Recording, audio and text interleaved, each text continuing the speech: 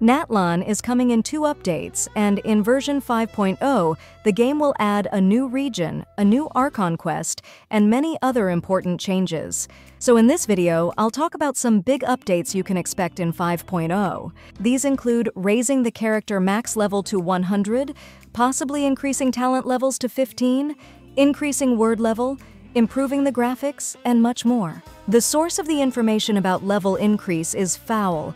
According to them, the maximum level of the characters will be raised to 100 in Update 5.0. In the current version of the game, you can level up your character to a maximum of level 90, which is also the maximum level for weapons. To level up to level 90, you need to increase the adventure rank to level 50.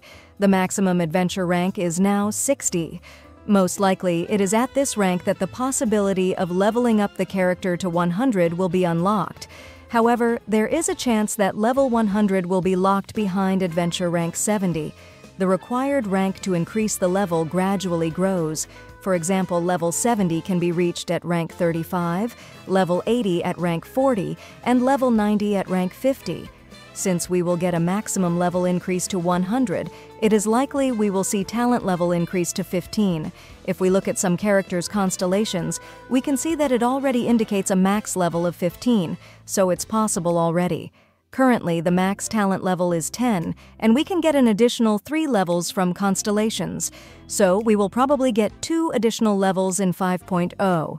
Now to the most discouraging aspect of this level increase: materials. If we get a max level increase, it means you will have to farm twice as much as you did to increase a character from level 80 to 90.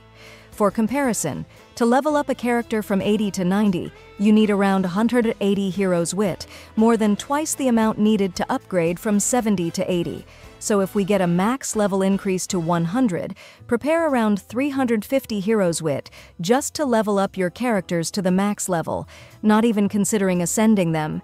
As you can see, a max level increase is good and all that, but the amount of resources required will be just insane. Since this is very early info, we should wait until livestream for 5.0. There we will know whether it is true or not. Now for the official info, MiHoYo said that the upcoming Genshin Impact Update 5.0 will make the graphics look better. They didn't say exactly how, but we know the system requirements for the game will go up.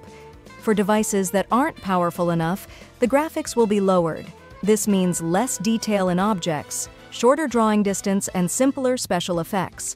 The downgrade will affect PS4, PS4 Pro, Apple devices with A12 chips and below, and Android devices with Snapdragon 865, Dimensity 1200, Kirin 9000 SL, Samsung Exynos 1080, and below. Anyway, what do you think about the max character level increase? What about graphics downgrades for old devices? Let me know in the comments. And if you want to participate in a 10 welkins giveaway, check the link in the description.